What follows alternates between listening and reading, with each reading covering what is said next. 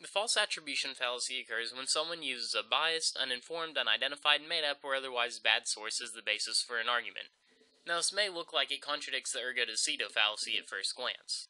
The ergo-decito fallacy occurs whenever you assume that someone is biased because of the organization that they're with.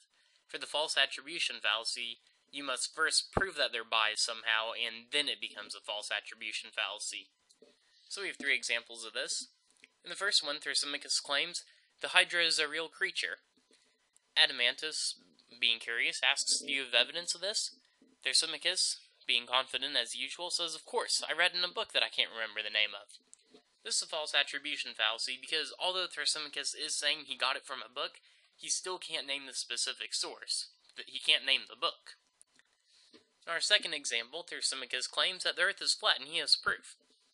Adeimantus, being a skeptic, wants to know where the proof is. Thrasymachus claims, a 5-year-old told me he walked to the edge, so the Earth must be flat if the 5-year-old walked to the edge. Adeimantus points out this 5-year-old is probably not a reliable source, and therefore he doesn't believe that the Earth is flat. And we have one more example. Thrasymachus claims the world is flat. Pythagoras finally admitted it.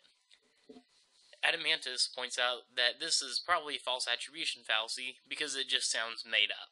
It could be a fallacy in itself, but in this time, Adeimantus is in the right that it's probably a claim that Thrasymachus made up.